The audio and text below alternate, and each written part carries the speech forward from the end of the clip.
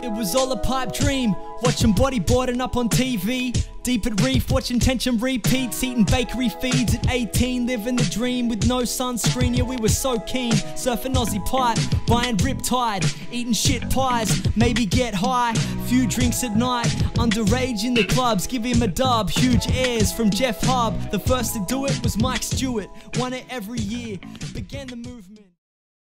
G'day and welcome to the Riptide Bodyboarding Podcast, the home of bodyboarding. Thank you for joining us on episode 32 of our verbal journaling. I'm your host, Luke O'Connor. Well, today, ladies and gentlemen, you can probably see by the video intro, we're sitting with two bleach blonde Californian legends, man. Craig and Tanner, how are you? I'm speaking none other than Craig Whetter and Tanner McDaniel. Gents, what's doing? Well, we're here. We're doing good. Doing as good as we can be these days, yeah. We're quite hanging in there, but we're doing it together, so we're all good. Yeah, obviously I don't want to start the podcast off on a very negative note, man, but I think, you know, in your comments there, you've obviously raised the point already. The passing of Evan McMillan must have hit the community extremely hard, and I just wanted to know how is everyone doing and what's the vibe over there at the moment? It's pretty heavy. Yeah, yesterday was a tough day for everyone. We found out yesterday morning about what happened, and it was just kind of a pretty weird day. Just the whole day, we were just kind of like, we went over and we, kind of just reminisced about Evan and met up with some other of the kind of local groms and just kind of like checked in on everyone just to see how everyone's doing. It's like, it's so unexpected and so sad, really. It's just like, I don't know, but yeah, I mean, yesterday was tough. Yeah, don't want to get too down, but it was a hectic day for the local scene around here, and just kind of for bodyboarders everywhere. Like, I didn't really realize kind of how far-reached he had become. Like, just getting messages and seeing the response from people internationally was like pretty heartwarming to see that, everyone knew who he was and knew kind of the character he was. So it was, cool to see that kind of support for him. Well, man, to be perfectly honest, you've raised a very valid point there. When you think about it, his character did touch so many people, because the first thing I saw in my feed when I woke up in the morning, hence why I emailed you guys straight away just to check in and seeing what's going on, was that exact thing. Evans passed away and everyone was in disbelief, and you were seeing that just not only from an outcry from the west coast of America and California, you were seeing it from Europe, you were seeing it from Australia, you were seeing it from Hawaii, you were seeing it from South America, everywhere. And, I've only heard in some of the recent podcasts you guys have done on the J Real show, or, even back with the Boogie days, you guys have referenced Evan as a very good Cali wedge rider. And so what's it going to feel like not having him in the lineup there anymore? I mean, I haven't surfed since we found out, so I don't know. It's going to feel like definitely going to feel like there's a gap in the community and in the lineup. Like, he was one of the standouts at wedge last summer. We've had quite a pretty serious swell bender the last 2 weeks, 3 weeks, and he was like for sure the standout of the swell, like every spot. So yeah, it's not gonna be the same, that's for sure. But yeah, I think everyone was kind of feeling the same kind of feeling that we woke up to, but it's just unfortunate, and I still can't really believe it. So, man, in respect to Evan and obviously all his peers and the community over there, you guys have had a crazy run of swell, and it's almost ironic that his death is coming towards the end of such an amazing run. Like, can you guys give us a rundown of over the past couple of weeks and what you guys have been getting up to? Because another thing that's been flooding my feed is goddamn fucking pumping waves from the west coast of America, fellas. It's been out of control. Amen to that. It's been crazy. Yeah, that's exactly how we can put it. It's been a long 2 or 3 weeks, but in like one of the better ways. So yeah. Where have you fellas been surfing? What's been going on?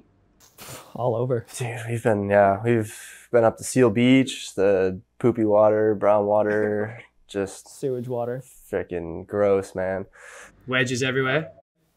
Oh, yeah, man, it's crazy. Yeah, it's like it's like a spectacle to see, especially because it hasn't really broke in the last 3 years. Yeah, not properly. So to see it in all its glory like that was pretty crazy. This isn't a wedge that you featured in a movement double spread maybe like 3 or 4 years ago, was it, Tanner? No, that's not the same. Okay, sweet, cool. Just want to double check because I had something in my mind and I was like, that's pretty dreamy, but I can't wait to see the other result. No, seal's like, it's pretty crazy. It's like, there's like a pier and then there's a jetty over here, and waves smash across the entire jetty and then come back across the whole beach and then hit the next like group of waves coming in. So then it all just crosses up. Like you see drone shots and they all are like just X's. Like the LA River like quite literally drains like feet from like the northern part of the beach. So like it all is just kind of. And it always seems to be going off when it's right after a rainstorm. So you can just imagine all the water that's just flooding out into there. That's Sin City, eh? Everything just flowing out from the last year. Oh my goodness, yeah. I remember actually visiting America, and the one thing I noticed massively about your systems, because you guys, like your waterways and irrigation, because you guys have such beautiful mountains and you get such heavy snow packed melt and everything that flows down to the coast. All your waterways and your cement, I guess piping, or like I don't know how you would describe it, almost like a half pipe. The way all the water gushes out of the city, they're massive, man. They're like 20 meters wide and like so high. I could only imagine what's flowing down them after all that rain and what it collects. Yeah, well, this last storm, it was like overflowing almost. Like we don't get that much rain around here, but just the last like 3 weeks have just been like nonstop, and it's just been yeah. And it was even crazier up north. Yeah, NorCal got pretty bashed. Like really. Like relief stats, like they need money to like repair some things, and like streets falling. Like yeah. Was it a Category 5 hurricane? Like was it super legit? What was it? It was. I don't know. I keep hearing bomb cyclone. Yeah, it was. I think it was the equivalent of a Category 4 is one figure I was told. I don't know if that's accurate or what, but that's still pretty strong though. Either way, like category or whatever, different name, bombing cyclone. I like how the media usually does hype that up. That's a good one, but it delivered crazy waves, and it must have made it all the way down to Mexico. It looked like it was wild, man. The fetch of it, like we even looked on the maps one day. I was just like, these guys are getting battered, and all the snow you guys received over your Chrissy and into January, man. Like I keep seeing that too. Have you guys had a venture up to the mountains or anything like that?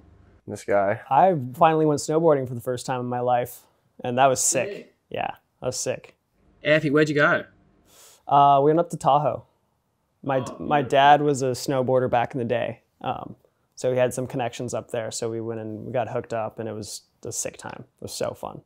I've heard that's one of the most like prestigious resorts in North America. Like Tahoe's sick. That's where Heavenly and all that kind of stuff, the surrounding areas. Yeah, around there I think. I don't know. I was so far out of my element up there. Like didn't know really where I was, what's going on, but it was so fun, man. Did you ever want to maybe get the boog out of the car and just sling him down a couple of runs? Because when I was over in Canada, me and my partner stayed there for 4 months in the motorhome in winter, just traveling from the west coast around British Columbia, a little bit across the border into Alberta, and then back over. But at Kicking Horse, I grabbed one of the plastic mats they all go tobogganing on and sliding.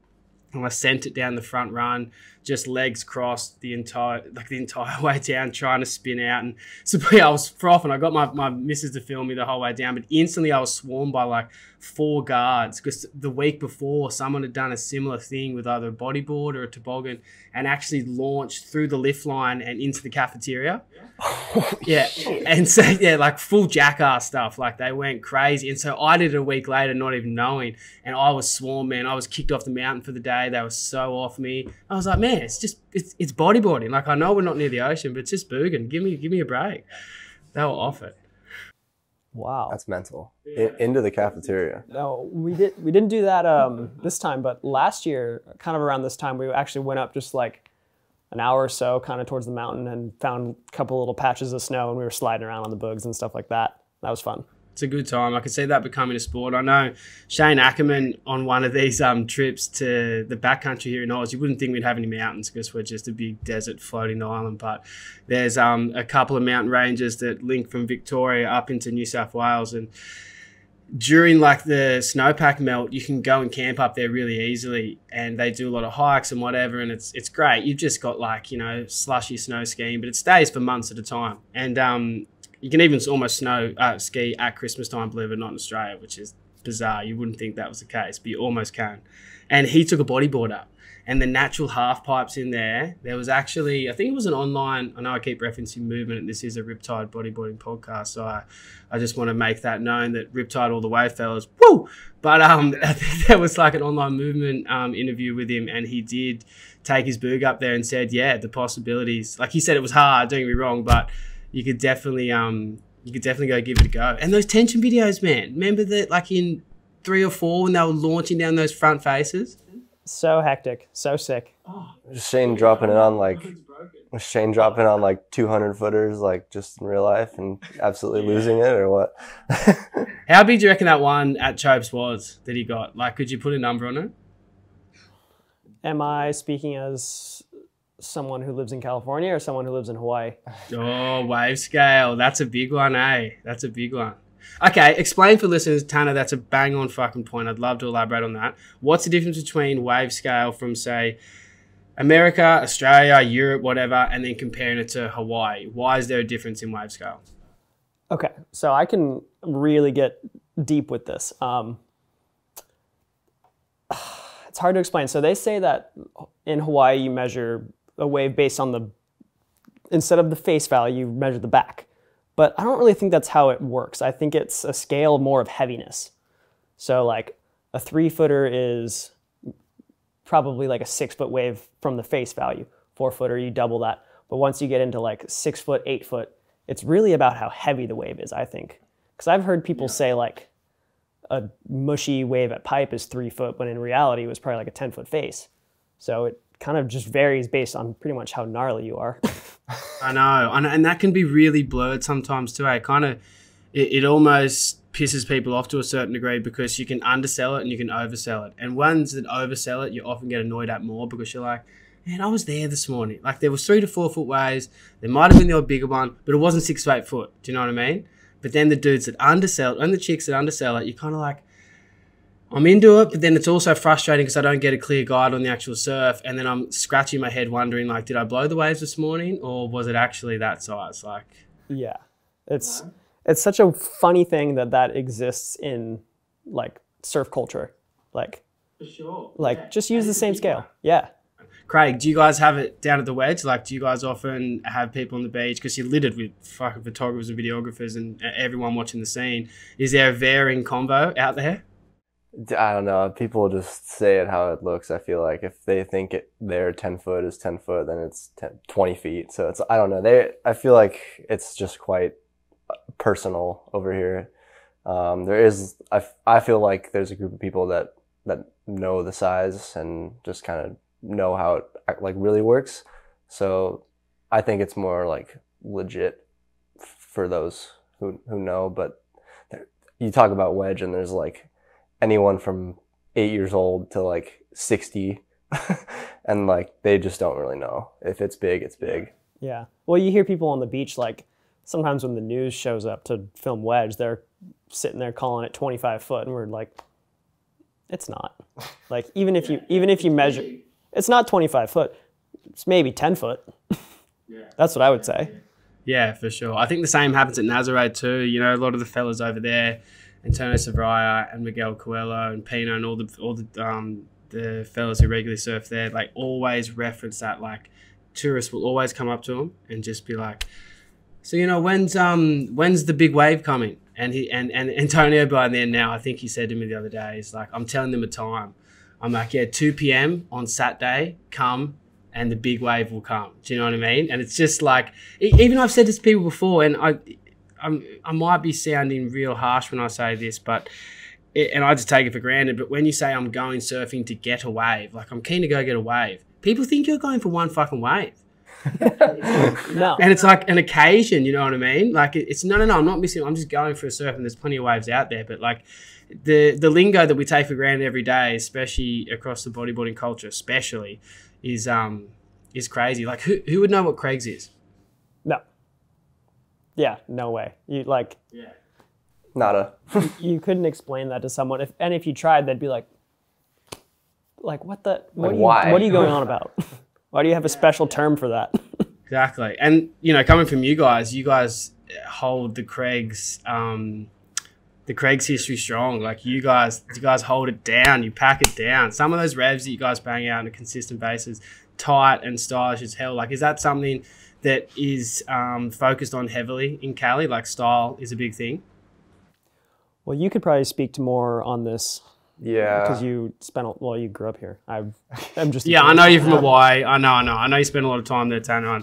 I didn't mean at the start to say Cali boys is in you originated from. You are from the island of Kauai in Hawaii. But I was referencing more because of the breaking even stuff recently, you know, and the whole scene, what you guys are pumping up over there. But yeah, Craig, sorry, please go ahead.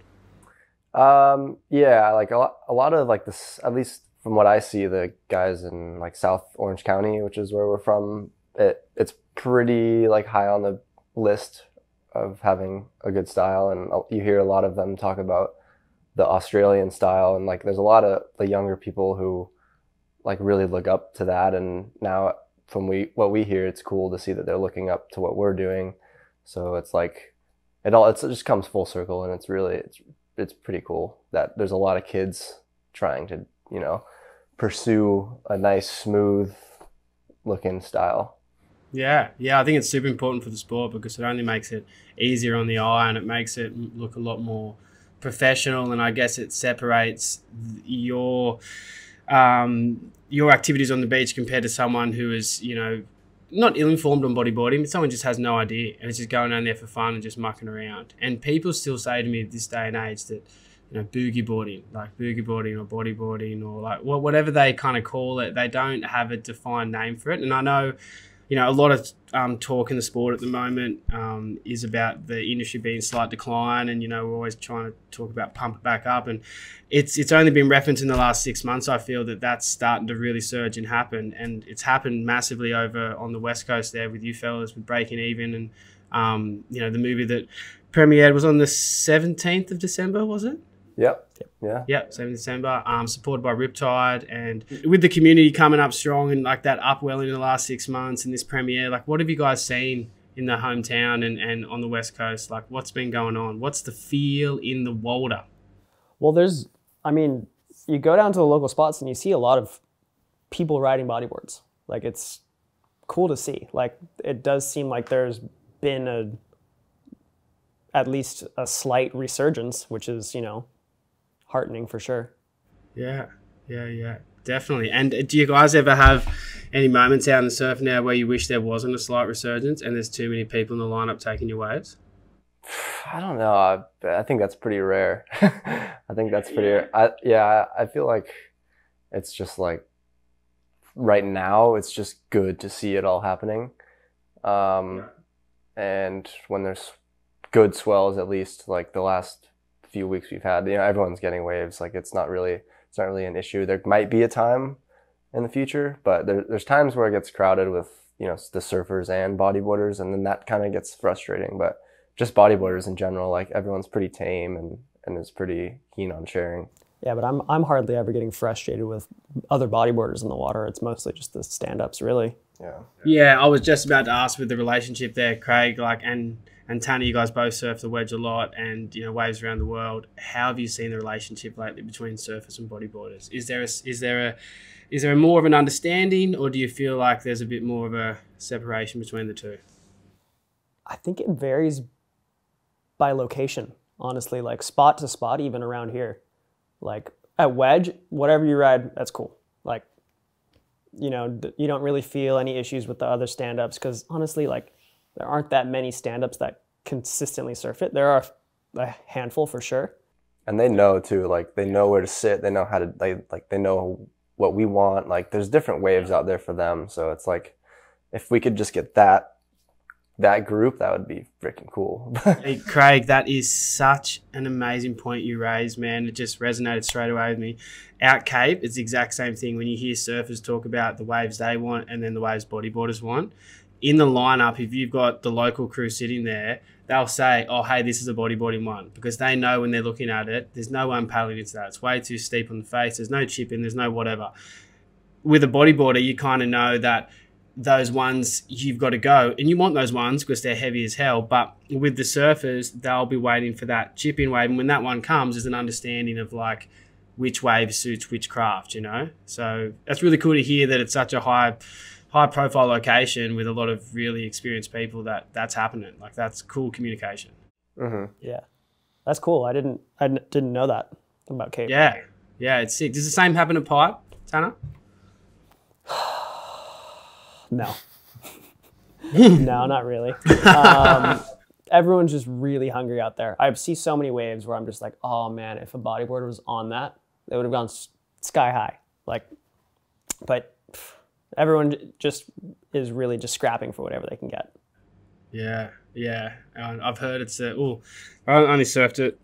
I probably surfed it like 10 to 12 times back like a decade ago now, over 2 seasons, and I've never had a crowd like that before in my life. I don't think I ever will. The only other thing that I felt was close to it with aggression and difficulty in getting a wave was the Superbank in Australia, like the Gold Coast point, but different scenario with a crazy sweep and nowhere near as much on the line, you know, like you can die out of Pipe where it's snappy. You're not probably going to die unless you're heading a very shallow sandbank, you know, which obviously can happen, but I'm just saying the odds are way more stacked in Pipe. So yeah, like that, it's something about Pipe, and everyone says that. You know, the Vans Pipe Masters, they recently had that competition. I looked at a couple of the promo vids. Every athlete said the crowd out there is fucked up. There's something about that crowd. You know, like you can't. Sometimes you can't navigate your way around it. Like you watch Mike out there. How does he just navigate his way around a lineup like that? Well, Mike, he's Mike. That's his spot. Like, no one's really gonna. If he wants a wave out there, I think that he could go, and if he like hoots someone off, they have to pull off. You know, no one's gonna burn him and not get in trouble for it. Yeah, definitely. He has his spot. When it's big, he goes and sits out the back and he waits for his wave. And being someone who probably could catch a lot more waves out there, he does pace himself pretty well. Like, I would have a hard time not just getting greedy and going on whatever wave I want, like some people. Yeah, definitely. I would be doing the same. It happened a lot at the island back in the day. I won't name names, but local fellas out there definitely got more than their fair share. Let's put it that way. Yeah. No. Well, you see that everywhere, but it's sometimes very apparent at Pipe. But you know, those guys, like they've done their time, and I mean, you gotta respect it. Yeah, and that's another unspoken rule in the surfing and bodyboarding culture, the time in the water and spending time over there. And I know recently you guys had a pretty epic time in late 2022 over in Gran Canaria. And I believe it was your first time there, Craig. And obviously, Tony, you've been there a couple of times now. And it would have been pretty cool, Craig being over there and watching Tanner going for the world title. And the crazy race that it came down to on, like, you know, the last event and the hype up and really being at, like, the, you know, I've said it before, but it was like the pinnacle for the sport because it was at one of the heaviest waves. It had all the infrastructure, all the resources put towards it. You had a fairy tale ending. You know, what was the experience what was the first experience like over there, Craig? Like, what did you take away from Gran Canaria? It's a mental place. Like, that Fronton is something I've never really, I don't know if I'll experience anything quite crazier than that.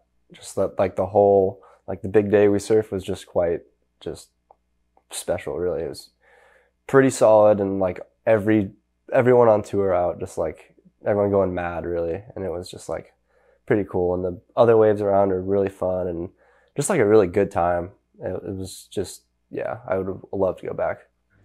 Yeah, definitely. It's a hit list for everyone, eh?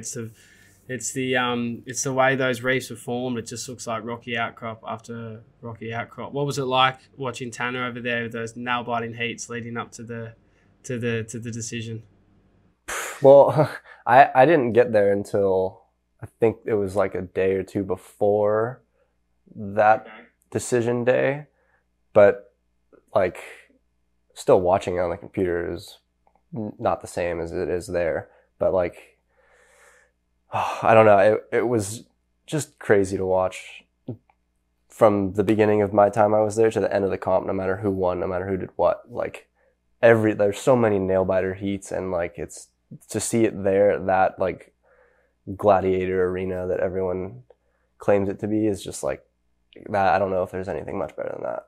Nah, there really isn't. And it is a gladiator arena, man. Like, look at old mate, don't mean to say old mate in a rude way, but his name escapes me, the gentleman that was severely injured at Fronton the other day. How's he going? I haven't heard an update on him. Have you guys heard anything about his condition? The not the one who passed away. Did he pass away? I think someone recently passed away at Fronton, yeah. Oh my goodness. I misunderstood. I thought that was just a serious head injury, and that's why Moray had placed the helmet on. Well, that just puts more emphasis to your point, Craig, that it is a gladiator arena and it's a gnarly piece of rock that isn't to be messed with. That's wild. No, that was pretty heavy news to hear.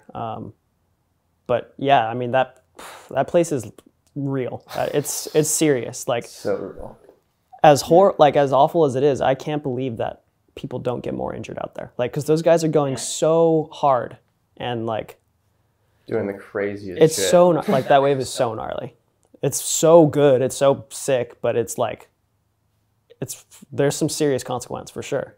For sure. It seems like you watch all you guys over there nailing the time and understanding the lines you need to take to get to those lifts. But it seems like every now and again there's a wave that you even can't navigate at the best of your ability. Even if it does look at the time that you could have a 50-50 chance, it just seems that wave has so much water behind it, and the power, especially on the lefts, like we say this at home too with certain slabs and stuff, that you always think more people should be injured, but when it actually happens and you see the severity of it, you understand that the air reverses that you, Tanner, were doing in those competitions and the backflips are like, there's some serious consequences behind those moves. And people look at moves these days and they're almost desensitized to it because Instagram and social media and TikTok show you all these amazing things. And, if you were to see those things in videos 10, 15 years ago, your jaw would be hitting the ground and you would be salivating knowing that it's unbelievable bodyboarding. But now, because we just see it all the time, it's like takes away from that oomph factor, and then going back to the injury, it's like, well, it takes back from the seriousness of what could happen after that injury because you just see it over and over again. So, it's unfortunate you've got to have such wake-up calls, but it just shows again how fucking hectic bodyboarding is, and it's not a sport that's for the piss weak. Yeah, well put, well said.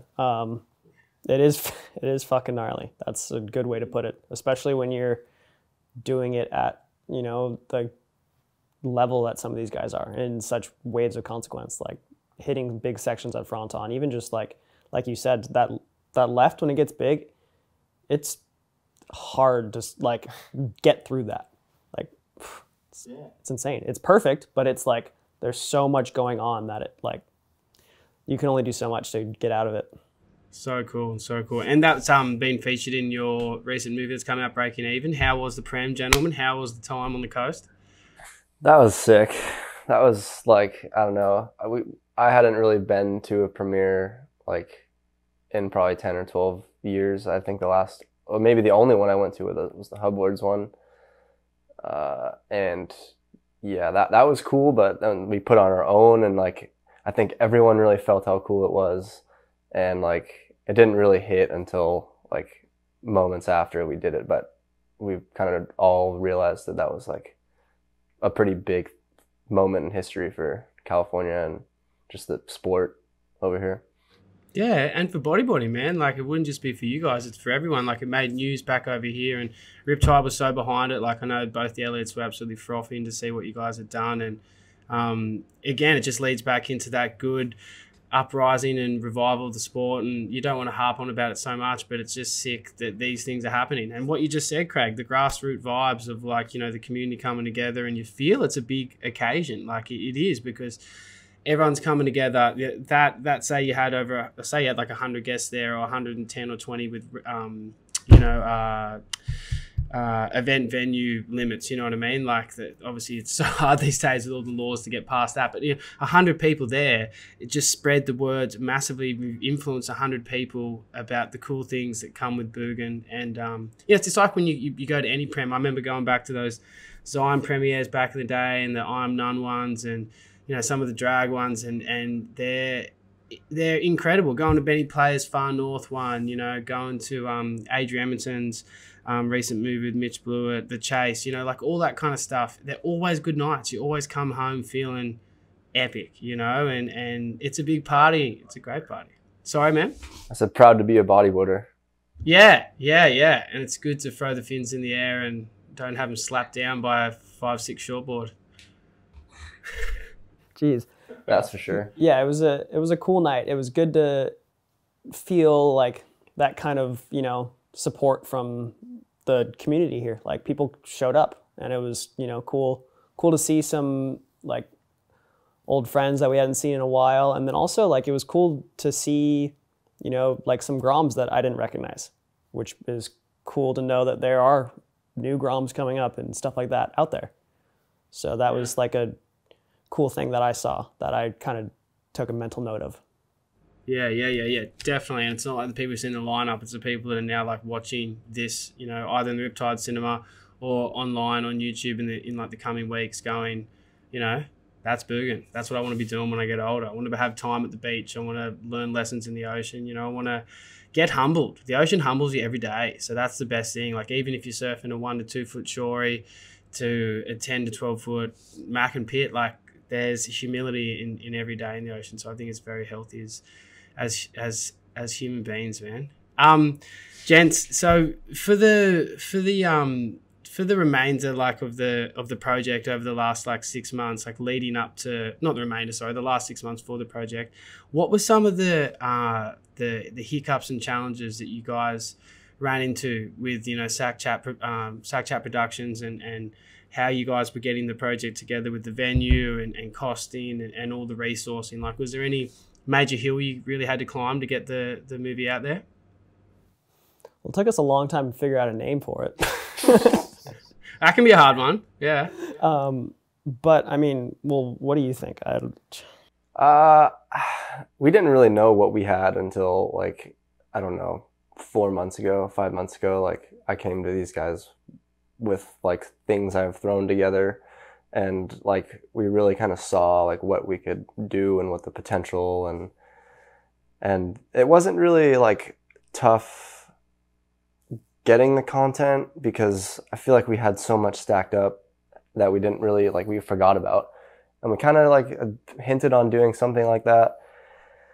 And then once I started putting it together, I was like, we freaking got something here. Like we can really like work on this some more. And like, so yeah, that wasn't too hard, but getting the venue wasn't that hard really either. Like we just had to keep telling them we had more people coming. Yeah, that was the only issue really. That was like kind of worrisome. Which was, you know, it was a good issue to have. Kept having to add more chairs, add more people to the total. Yo, man, that's the best issue to have. Yeah, for sure. Ringing them up going, can we have another 10? Can we have another 10, please?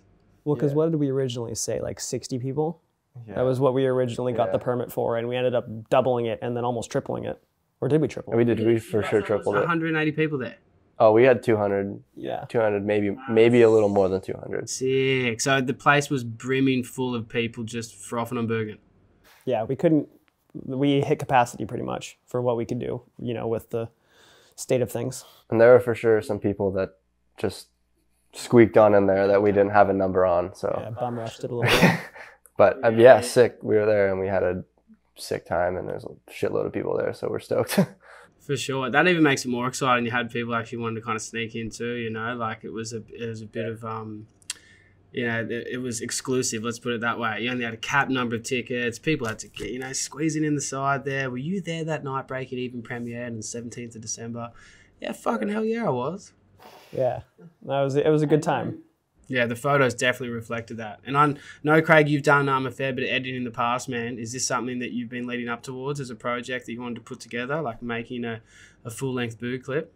Yeah, I mean, as a Grom, you always kind of hope and pray that you'll be able to do that one day, and then to finally have the like capability and content to do so was definitely something that I was really keen on. And as it kept building and the like response we got from when we started promoting it was insane. Like everyone was like, yeah, like this is gonna be freaking crazy. So like it kind of just helped the passion of wanting to make a full movie grow harder. Yeah, sick. Yeah, perfect.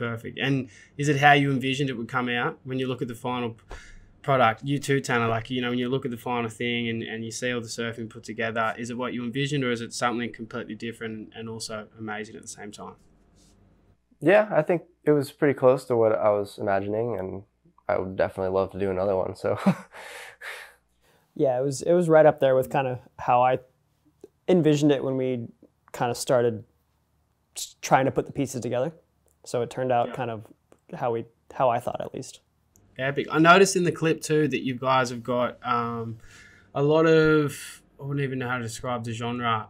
It's a lot more kind of slower electro rock pop. Would that be closer to the genre? Yeah. some sections, yeah. Yeah. I don't know. There was a couple of mix-ups too, but I actually really enjoyed it because I haven't really heard that type of music later, the type of bodyboarding for probably ever. The only ones that I could really link back to some of the songs being similar to, the bit more fast-paced, was saying the Leroy and Dennis clips back from the Waldron Brothers back in the day. But yeah, it was like really cool. Like the different just the different beats, and not like, you know, we all love a hardcore rock beat to a section, like you can't beat it, but it's been done a million times too, so it's great to see the freshness and variety in the music. And something that I took note of straight away, it actually felt like I was playing a soundtrack in the background instead of just a boo clip, so that was really cool. Yeah. Yeah, thanks. That's a cool, very cool compliment. Thank you. He was the soundtrack manager, so, you know, got to give it to Craig for that work. Yeah, sick. And are you guys going to put a Spotify out from all the tracks we're breaking even? That's a good idea. That is a good idea. I hadn't thought about it. Yeah, you guys should do it, man. Like, I love listening to the Tension one back over and over again. And I often, like, there's this surfing movie called Psychic Migrations, and obviously surfing. This is a bodyboarding podcast, but referencing the song on it, I went back over their list of music. Oh my goodness, I fell in love. And it almost promoted like the movie even more to me, you know? So it was kind of like, oh, it's a good way of teeing it in. Just a good soundtrack, you know, it makes things, because sometimes you see a section and the soundtrack was so good that whenever you hear that song, you think of that from that point on. So a good soundtrack is kind of like a pretty key aspect of it all. For sure. Talking about like little songs that are referenced in your head and talking about moments with soundtracks, can I ask both of you two guys, what's the number one section and soundtrack that you would put on repeat, you know, just to go back to an old faithful that you love as a section? I know there's a lot. I know I'm asking a lot here, but is there one you can choose? Oh, man. I'm going to need some time to think about this one. Yeah. Geez. It could even be like maybe top five, in the top five. You don't have to give me like the number one because that is a hard one, but maybe in the top five. One that sticks out to me is I think it's Tom Robb in Killer Days. Tom Robb and Mitch. That I don't know what that wave's called. It's like just super offshore right-hander. Oh yeah, I think it might be named after the movie. I'm pretty sure that's Killers in South Oz. Okay. Yeah, that's a big one then. Yeah, that's a sick section. There's actually been a couple of good seconds out there too. Jace, who I know the boys got to say hello to him before the podcast started, but I'm actually right now in Jace's oyster farm shed because I'm holidaying down here in Bateman's Bay, and he was kind enough to lend me some Wi-Fi. But yeah, a couple of Zion flicks. He's had some really good sections out there too, and that is a crazy wave, man. Only not going to disclose to too many viewers the exact conditions, but let's put it this way: it needs a massive high tide, and it's rare that it does it. So it's yeah, iconic. Yeah, man, it looks so sick. That's definitely a bucket list wave for sure. I'm still trying to scratch my head, try to figure out what section I'm thinking of. Top five? Any top fives? Like, who did you base your style off, Tanner? Like, your style's very, you know, perfect and refined, and it's individualistic towards yourself. But who did you, when you were growing up, like, look at and be like, man, I want to surf like him? It's funny. I was thinking about, because I had a feeling that question would come up. I was thinking about it on the car ride here. When I was a Grom, like first started bodyboarding, definitely Hub, definitely Jeff. just because he grew up on Kauai. He's like a hero to the Groms over there. So he was kind of my inspiration for like the aerial surfing. And still going so big, man. Like, don't want to cut you off, but like, can we just reference that for a second, man? He's like going bigger than anyone in the sport right now, and he's almost 50. I know he doesn't like me saying that, but he's close to 50. No, but yeah, he's going as big as anyone, bigger than anyone still. And like, honestly, like he's maybe slowed down a little bit, which is scary to think that that's him slowing down a tad. Like, it's gnarly. He's on another level. He definitely was a big inspiration for just kind of like that go big, just kind of hit the big section and send it, go for the sky mentality. And then once I started getting a little bit older, I started, watching a lot of the Aussies, that were dominant in that time, like obviously Hardy, Ben Player, Rollins, like, all the key guys, Damien King, like they were all big influences that kind of helped shape that aspect of surfing for me. And then I got a lot of inspiration from Pierre as well. Yeah. Oh man, Pierre, everyone could draw inspiration from him, mate. What a freak. Yeah. But it's really changed like as my writing kind of grew when I was younger. Like I never had one like all-time favorite bodyboarder. I loved everything what they did. I always had like specific like things that riders did that I really enjoyed, and I tried to kind of pick the best from each guy that I liked and incorporate it into my own. Man, that's a very smart way of bodyboarding. It's probably the best way to refine your technique, and it's evident in the way you surf, man. How do you feel like you're surfing now, Tanner? Like you look back on your career so far, and you don't want to put lofty goals and ambitions and cement them into the wall and make sure that you have to tick them off at certain dates and times, because we all know time is just the human construct and it doesn't really mean anything. But how are you feeling at the moment with your bodyboarding, and where do you want to go with it? I feel like I've got improvements to be made. Every time I surf, I feel something that I wish I maybe did a little more efficiently. I wish I did this a little differently. So, I mean, I still feel like I've got room to grow, which is kind of comforting in a way, that I feel like I still am improving. I don't know. I don't know. Maybe I'll know when I get there when I've reached my peak. Then you go Super Saiyan like 5.0. Yeah. Man, what's the one thing that's nagging you at the moment? What's the one thing you're just like, I want to change that, I need to fix that now? Forward spins on rights. Okay. What don't you like about them? For some reason, the hardest move for me to do in bodyboarding. Like my whole life, I've just like struggled so hard to do forward spins on rights.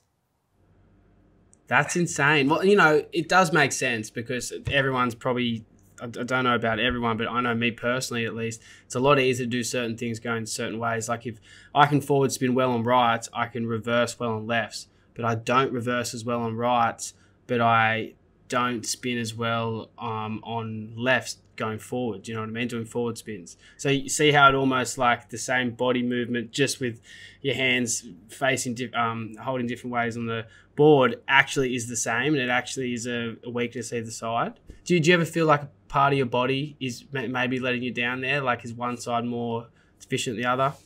I think it was just the waves I grew up surfing. Like I grew up like the little grovelly wave I learned how to do most of my moves was like just a little left reef break. So I worked my spins out really well on that. And then when I started surfing some of the better waves that were right-handers and stuff, I figured out how to like barrel ride and do airs and stuff like that perfectly fine. But I never really like groveled on rights when I was growing up. So just that, like, I don't know, that one just forward spin on the face just still gets me to this day. Like I still get a little bit stoked when I do one that felt clean.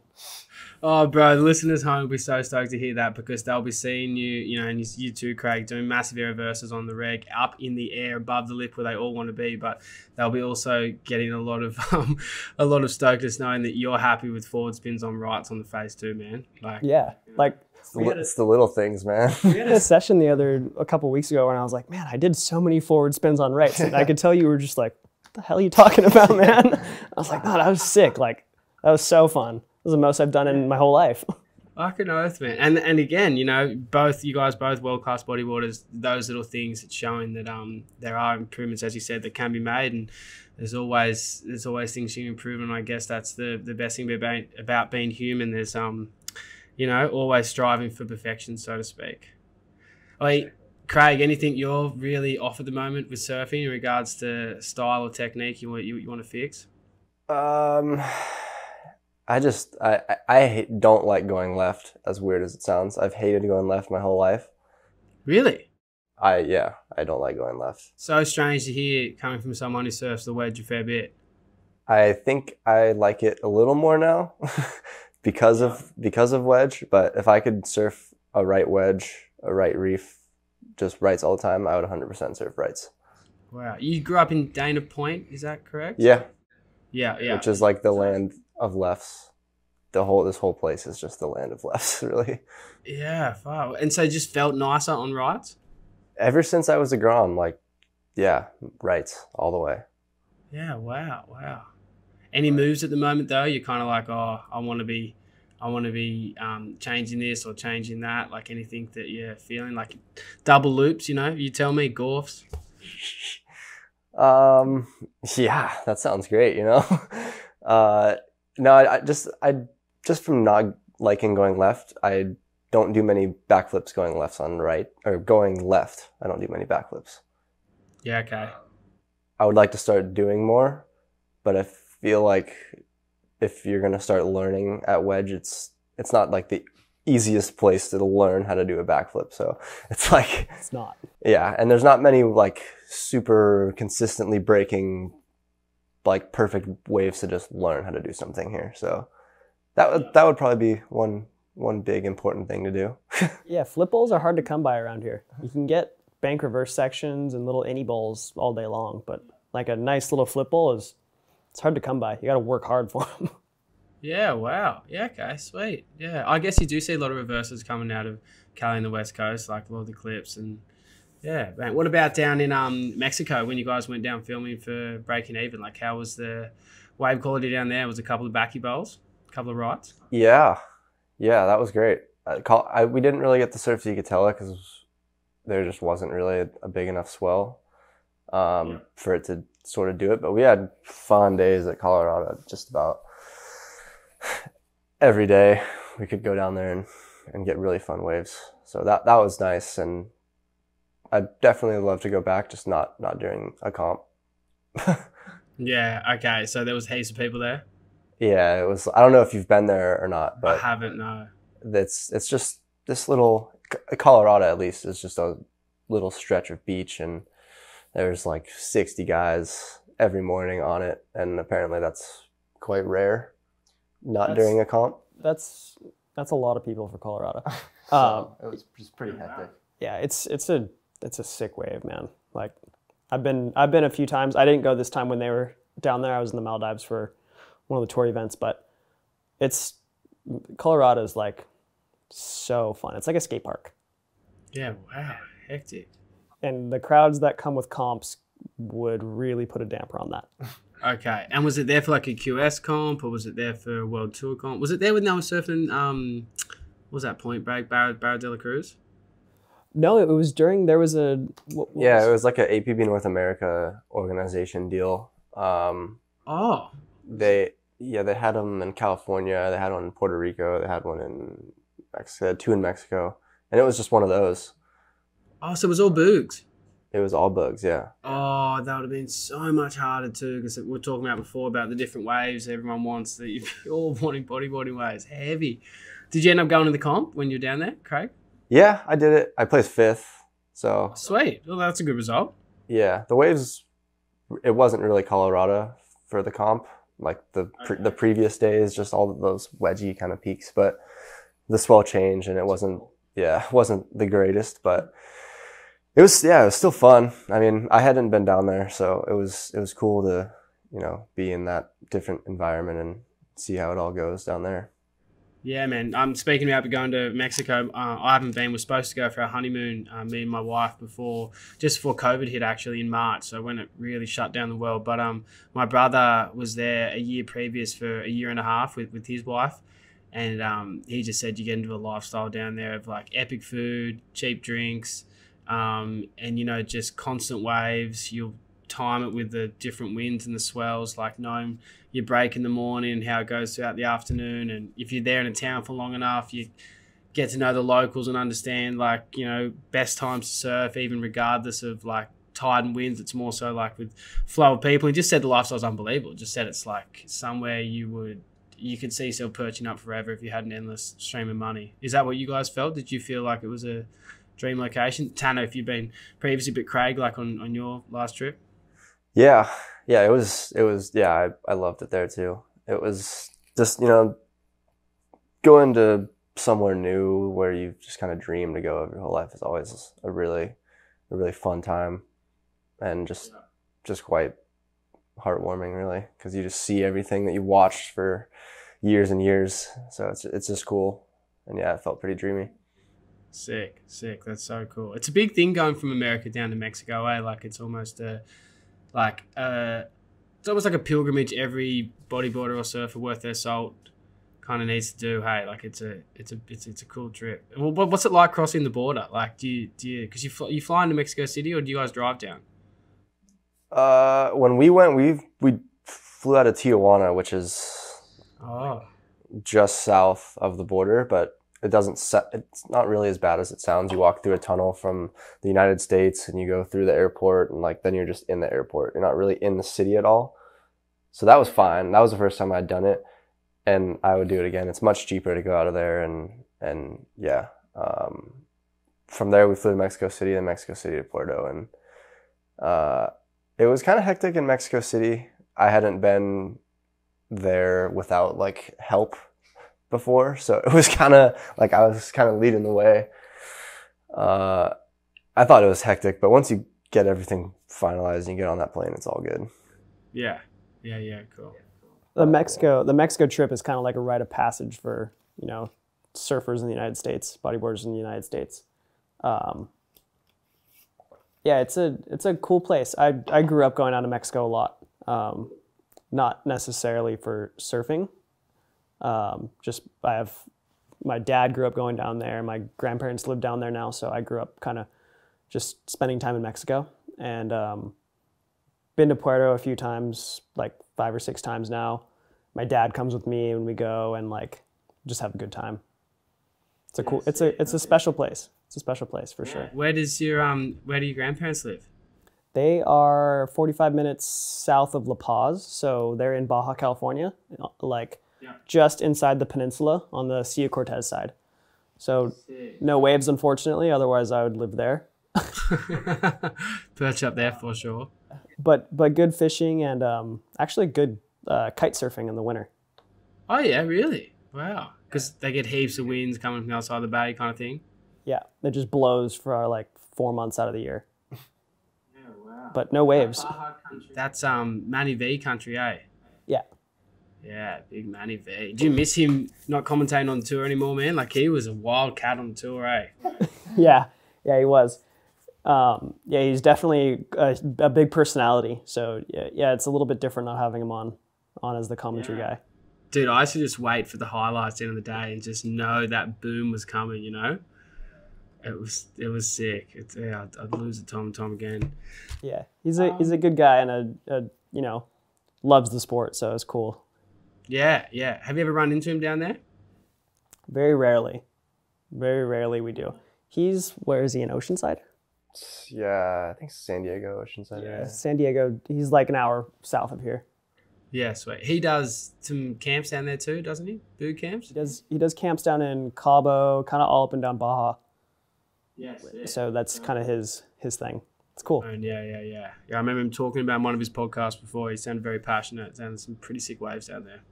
Oh yeah. Hey, fellas, before I let you go and get back on, it's getting pretty late over there in Cali. I was just going to say, can you tell us anything about the after party for Breaking Even? How was the vibes after? What did you guys get up to? What was the inside goss? You know, what happened? Oh, we had a good night after. We kind of rounded up everyone who was of drinking age, and we made our way down to one of the hot spots, and we had a good time. It was actually Craig plays music there every so often. Yeah. Sick. You're in a band, Craig? I'm a DJ, so I go and spin some knobs and turn some tables every so often at that place. But yeah, spinning discs. They were stoked to have us there because we brought a bunch of people and we had just 45, 50 drunk idiot bodyboarders. Just rowdy as having a good time. Yeah, it was. I mean, you never get to really have those experiences with a lot of the people who were there, so it was fun to just kind of like all be together and just have a crazy mad time. Yeah, definitely. The best thing about Burgenade, the spirit of bodyboarding. I know a lot of good nights have been held after premieres up and down the coast of, you know, many nations around the world. So sick.